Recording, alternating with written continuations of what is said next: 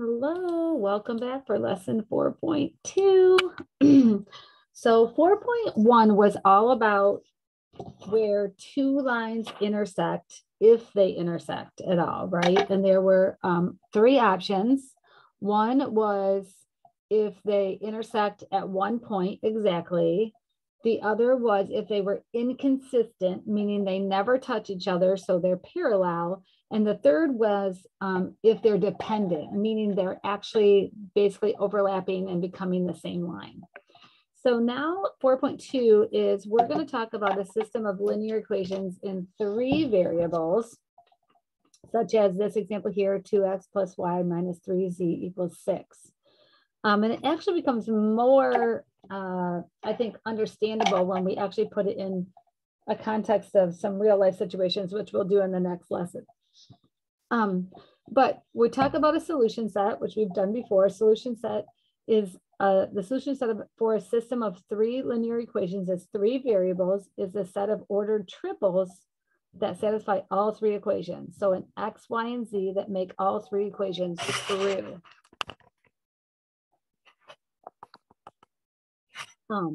So let's say we have this system here. Here are three equations, 1, 2, and 3. I'm going to call them row 1, row 2, and row 3 as I make choices.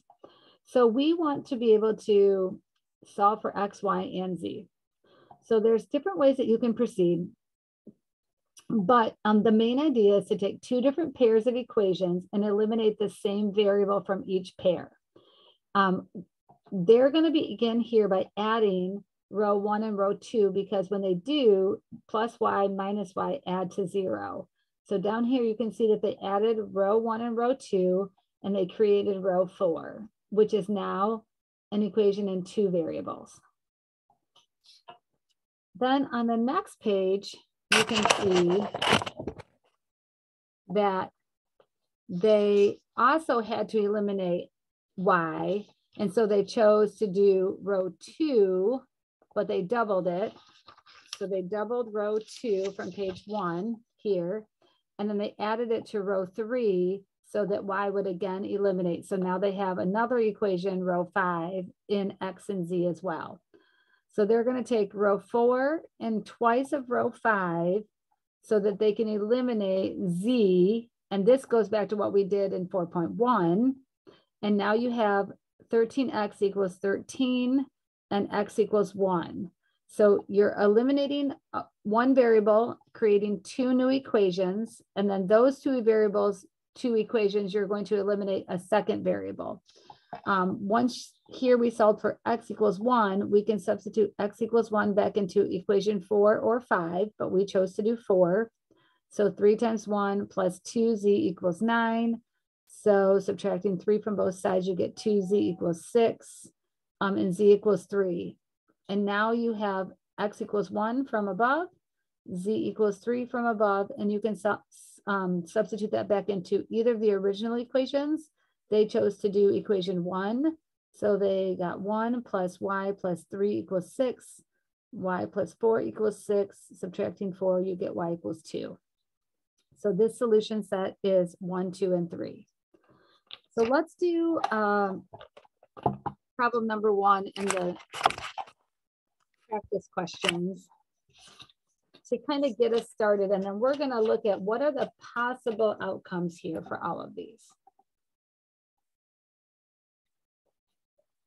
Okay, so this is my problem number 1. So the first thing I'm going to do is I'm going to see if I can easily eliminate one of the variables first. So this is row 1, row 2, and row 3. And it looks like I can add row 1 and row 2 and eliminate y. And then I can add row 1 and row 3 and also eliminate y. So that's what I'm going to do. So I'm going to add row 1 and row 2.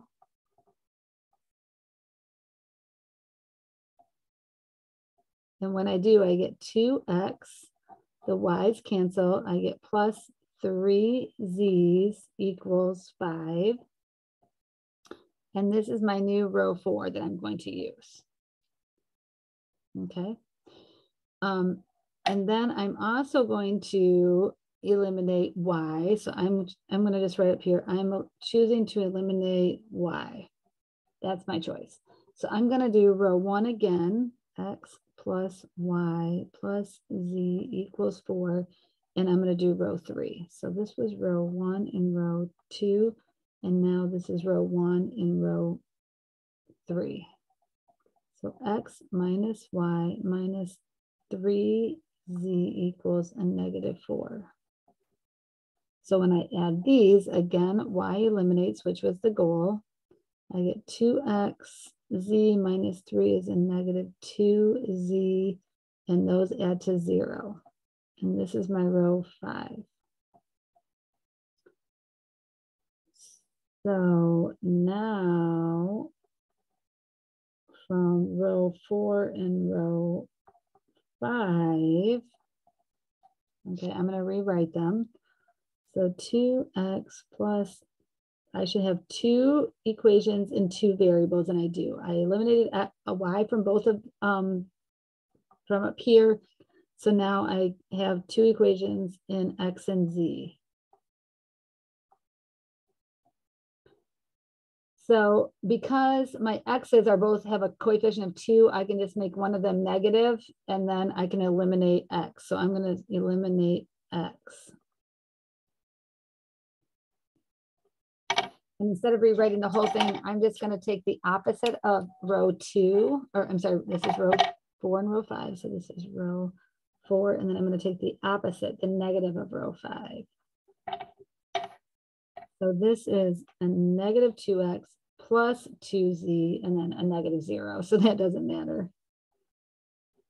So when I add them, my x's add to 0, and I get 5z equals 5 dividing by 5z equals 1. This is exciting. So then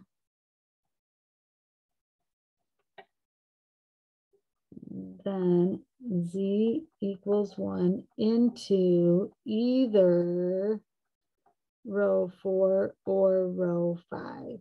Either one where you just have z and x, it's up to you. But I'm going to use row 4 just for fun. So 2 times x plus 3 times 1, z is 1, equals 5. So 2x equals 2 when I subtract 3. So x also equals 1. Okay. So now put x equal to 1, z equal to 1 into any of the original 3. Row 1, row 2, or row 3. This is an or. Okay, I'm going to do row 1. So x is 1 plus, we don't know y, plus z is 1 equals 4. So y plus 2 equals 4. So y equals 2. So my solution is going to be, I'm just going to write that over here. Solution is, I always do x, comma, y, comma, z. And mine is 1, y is 2, and z is 1. So it's 1, 2, 1. And you can always check, and I want you to be checking so that you're showing me that it works. So because I used row 1 to find y, I'm going to check my answer into row 2. I'm going to use a different one. In case I made a mistake, I'm going to use a different one to check it. So if x is 1 minus y, y is 2, plus 2 times 1 for z equals 1. Remember, I'm using the original equation up here for row 2, x minus y plus 2z. X minus y plus 2z. Okay, so 1 minus 2 plus 2 equals 1, and the 2's cancel, and 1 equals 1, so I'm correct. So my solution is correct. Yay. Okay, how about we do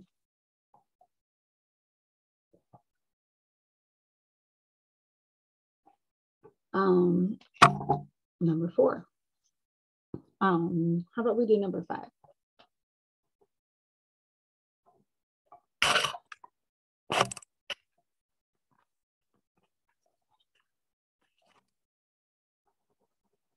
Number 5 here, we have x plus 2y plus z equals 3. 2x minus y plus 2z equals 6. 3x plus y minus z equals 5.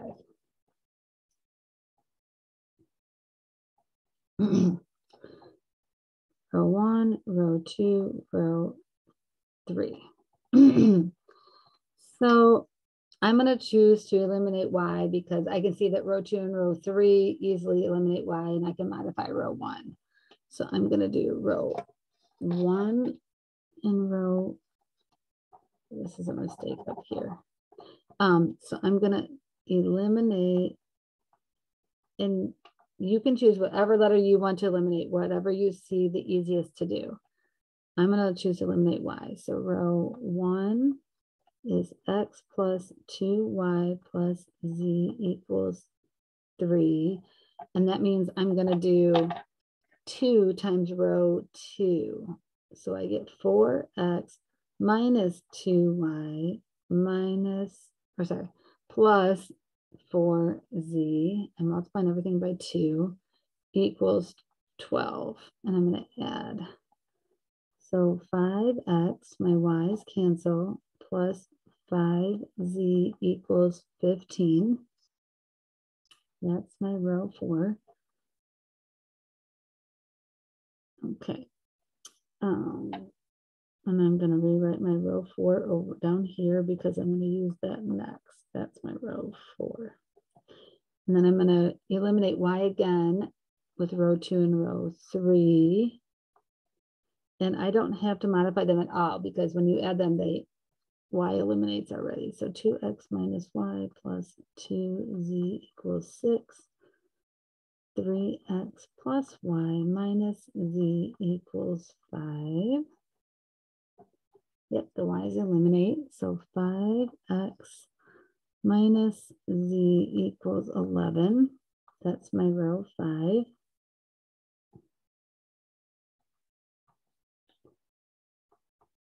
Okay, that's row 5. So I can see that my x's already have the same coefficient. So I'm going to take right here, the negative of row 5. So this would be the negative, positive, and negative is all that does, so that my x's add to 0. So I'm going to eliminate x. And then I get 6z equals 4.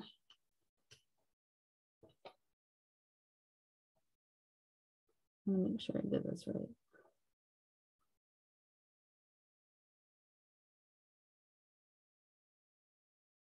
Oh, you know what? When I did row 5 over here, it's 2z minus z. That should be a plus z.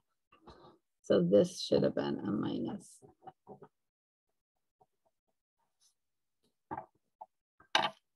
It was a plus, and we're going to take the negative, so it should be a minus. So this should be 4z. Okay. So now when I divide by 4, I get 1. They won't always work out to be an integer. It's just that didn't seem right. I knew I missed this negative over here. Okay. So now that z equals 1, I'm going to put back into row 4. So 5x plus 5 times 1 equals 15. And solve for x. So I'm going to subtract 5 from both sides. I get 10. X equals 2. So now into row 1,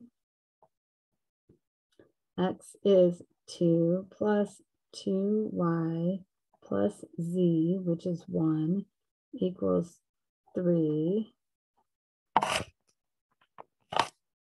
That's a 1. Okay, so 2y plus 3 equals 3. Subtract 3, we get 2y equals 0. Divide by 2, we get y equals 0. So my solution on this one is x is 2, y is 0, and z is 1. And I'm going to check that into row 2. I'm going to check in row 2. So row 2 is 2 times x minus y, which is 0, plus 2 times z, and that needs to be 6.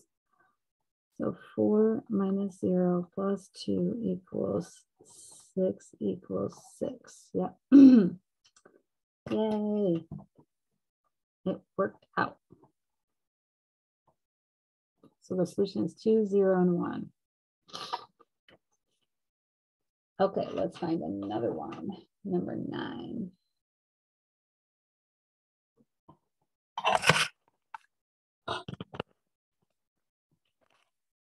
Okay, so go ahead and take a minute and write down number 9.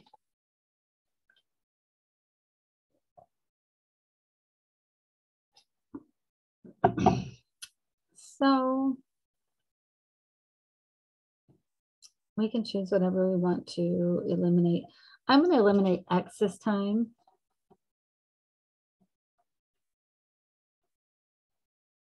Just for fun. So to do that, if I use row 1 and row 2 first, they're already opposite signs, so I just need to multiply row 1 by a 2. So 2 times row 1, so a negative 2x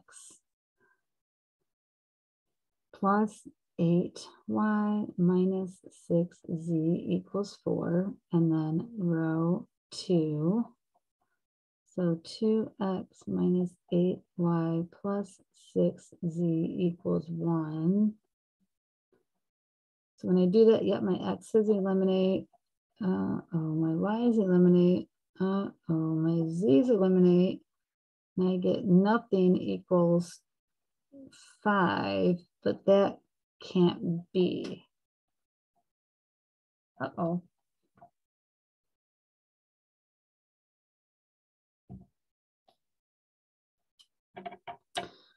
It looks like those two lines we can't eliminate that. Those two lines don't equal.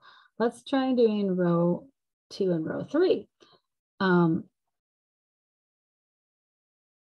going to try to eliminate y. So I'm going to say,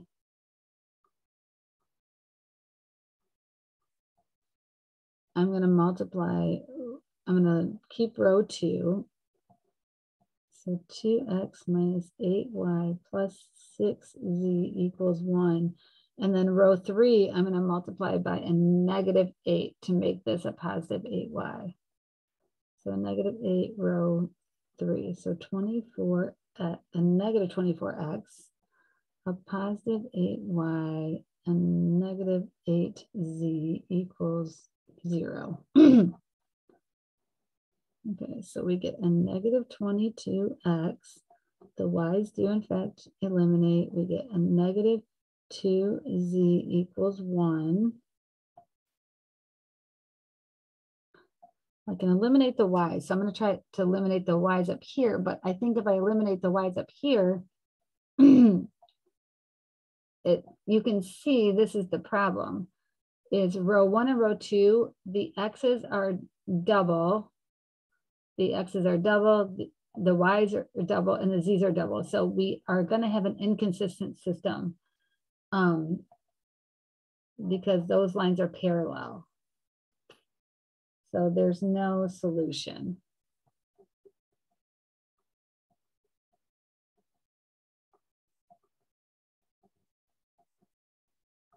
Okay. Before we do another one, let's go and look at all of the possibilities that could come out of this. So if you turn in your book to page 339, it goes over there are 4 possibilities that we could possibly have here. And they are, the first is case 1. Case 1, when we graph these lines in 3 equations, we're essentially creating what's called a plane. And it's a plane means that you've got an X and a Y and a Z going, and they create this whole space, not just a line, but a whole, like a piece of paper, a flat, this is called a plane. And case one is the three planes have exactly one point in common. In this case, we get one solution to our system. And that's what we had for the first two problems we did today. Case number two is the three planes have no points in common because they are all parallel to one another. The system they represent is inconsistent system. Okay. Let's look at case four for just a minute. Case four says two of the planes are parallel. The third plane intersects each of the parallel lines. In this case, the three planes have no points in common. There is no solution to the system. It is an inconsistent system. This is what we had just now in problem number 9, because we can see that row 1 and row 2 is a multiple of row 1. And so they're going to be parallel to each other. But they're not a multiple of row 3. So row 1 and row 2 are parallel to each other, but they both intersect row 3. So it's still an inconsistent system. Then there is case 3 right here. The three planes intersect in a line.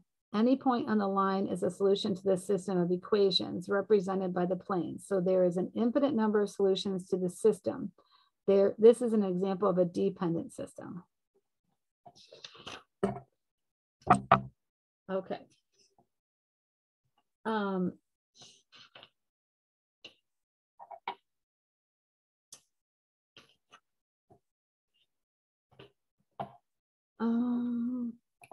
Okay.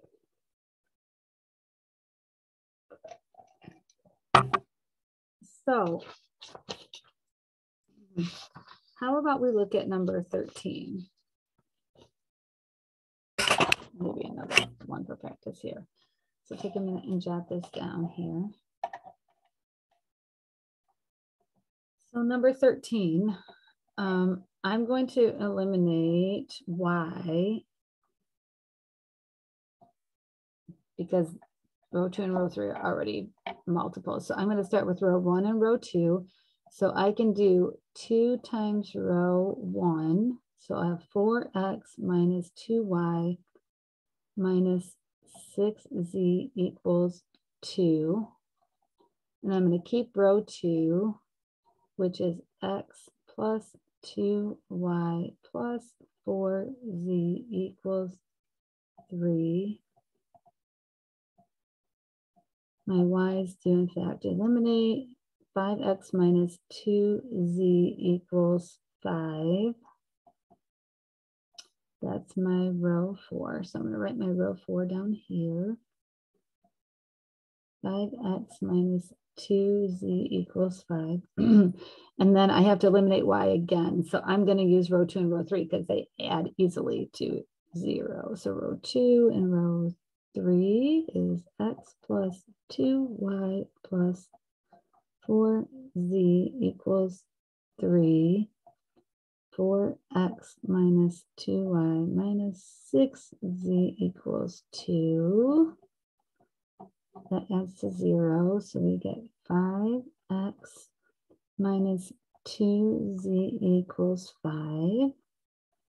5x minus 2z equals 5 is my row 5. Uh-oh. They eliminated to the same. There's no unique solution. Darn it, they're multiples again, right? These add to 0. If we take the negative of row 5, we get negative plus negative. And these two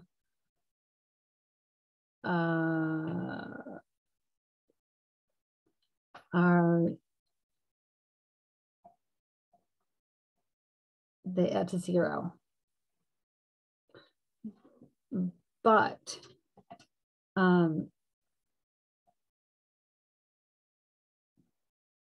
that's because we eliminated y. So we're not going to have a unique solution here either. Well, that's unfortunate. Okay, let's try another one. How about number 17?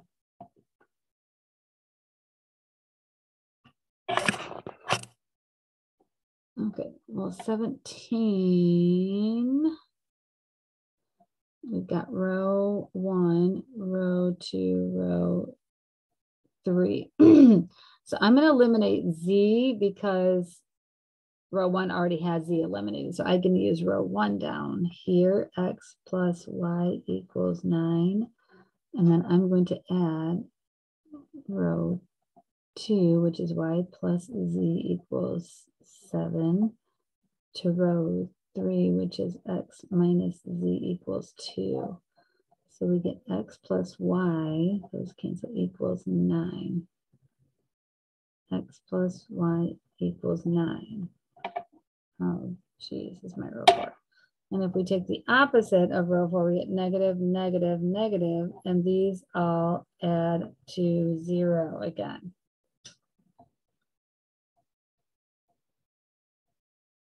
Oh, shoot.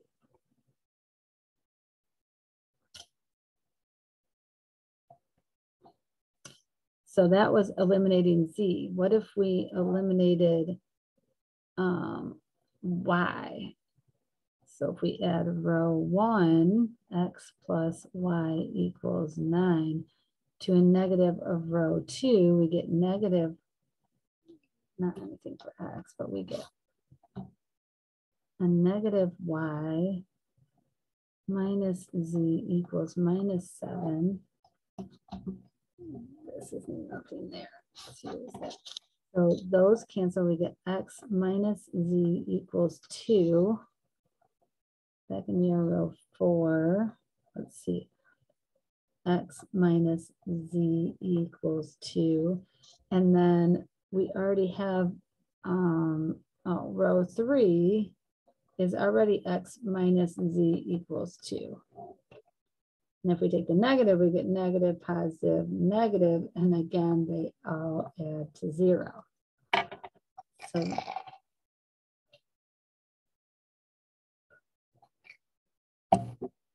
it's going to be another inconsistent for 17. So no unique solution. No unique solution.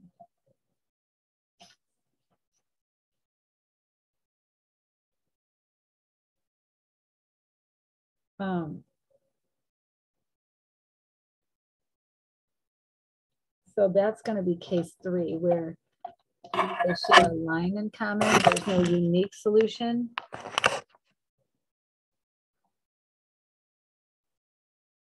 Meaning there's no particular point where they cross.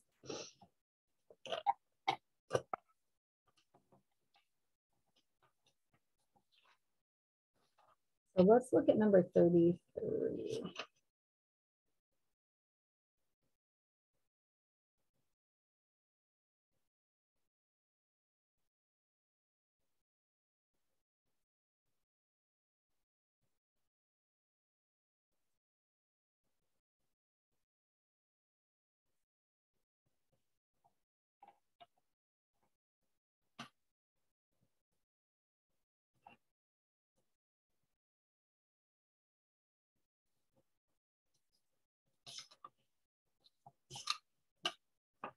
Did you look at it here? So 33 says, if we're talking about movie licensing, assume that licensing fees for movies are the same over an entire month, but depend on the genre. So rated G or PG or rated R. If last month the Crest Theater spent $4,200 to license 10 G-rated, 8 PG-rated, and 4 R-rated movies, the Apollo Theater spent $4,400 to license 5 G-rated, 6 PG-rated, and 8 R-rated movies, and the Schubert Theater spent $4,700 to license 1 G-rated, 4 PG-rated, but 12 R-rated. Then the system of equations used to find these licensing costs are here. So it's the total cost that they spent on the licensing, and then G, P, and R are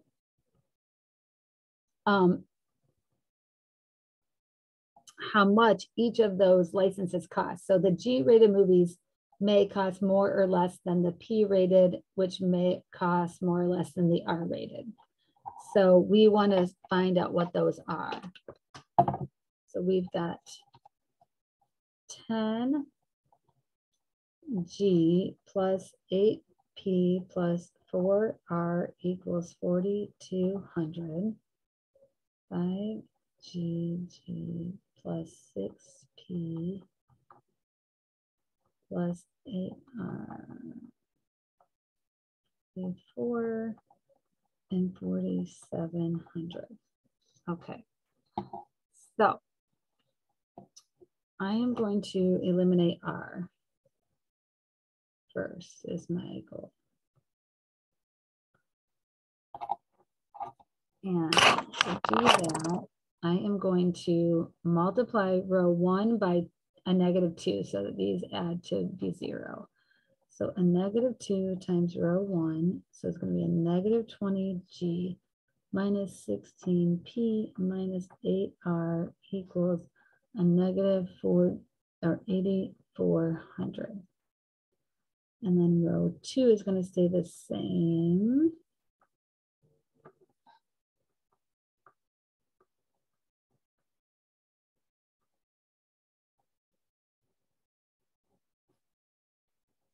So we get a -15G minus 10P, the R's cancel, and we get a -4,000.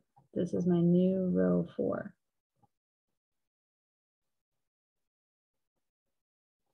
And I'm going to use that in just a minute.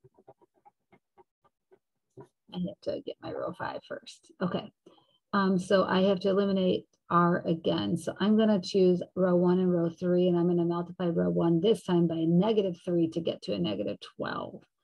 So a -3 times row 1 is a -30G minus 24P minus 12R equals a -12,600. And then row 3 is G plus 4P plus 12R equals 4,700.